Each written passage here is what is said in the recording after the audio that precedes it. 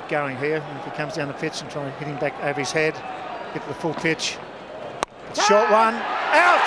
Yes, well caught! McGrath takes the catch. MacGill bowls superb first over. That's a big wicket.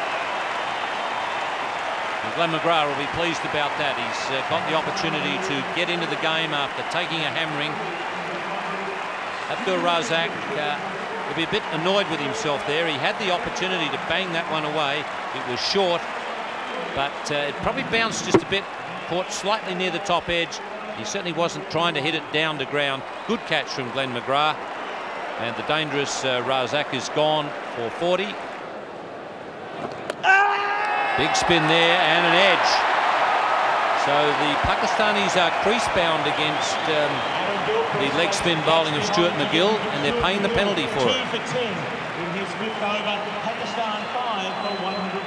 Batsmen of the subcontinent are used to playing leg spin bowling, used to going down the pitch, but you're right, Ian, they have been playing from the crease, haven't tried to put any pressure on Stuart MacGill.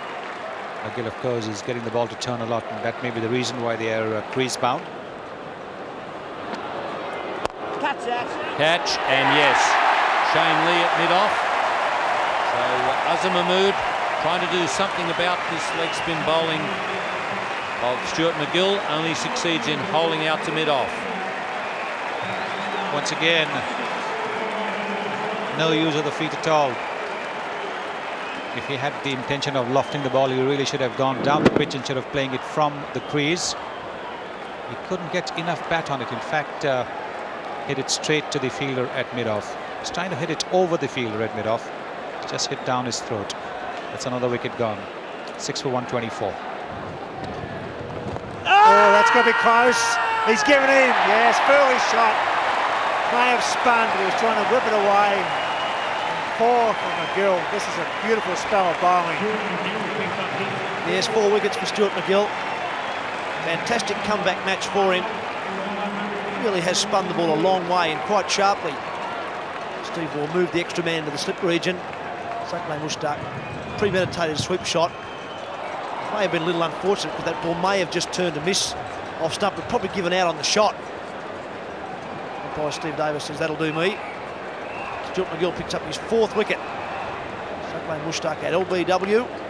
Again, now the man of the match, Stuart MacGill, has taken the money and also the Man of the Match award. There we are. Congratulations. You better have the money as well. I might have to go and buy a drink this evening.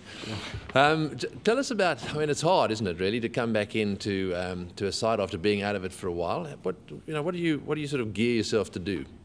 I guess the really good thing about Australian cricket at the moment is that everybody who's not in the team but still in the squad feels a part of things. We always, catch up with the guys when they're in town, and John Buchanan really has tried very hard this week particularly to make me feel welcome, so just sort of slipped straight in there. Right, I heard someone in the commentary box today say that they'd either read a quote or heard you say that what you've got to do is actually be ready and bowling well when you get the chance. Yeah, well, that's right. I mean, there's no point me sort of worrying about not being in the team. What I've got to make sure is that when the opportunity does arise, that I'm able to, take it with both hands and do a job for the team as well. I don't want to just come in and see that as the achievement. For me, helping the team to win would be the achievement. And a few of you are doing that. Andrew Simons as well, taking his opportunity well, played well today too. Exactly. I mean, he was smashing them. It was great to watch. Right, well, very well played today. Congratulations, and hopefully we see some more of it. Hope so. Well done. There we are. Stuart MacGill, man of the match today, and didn't he bowl well?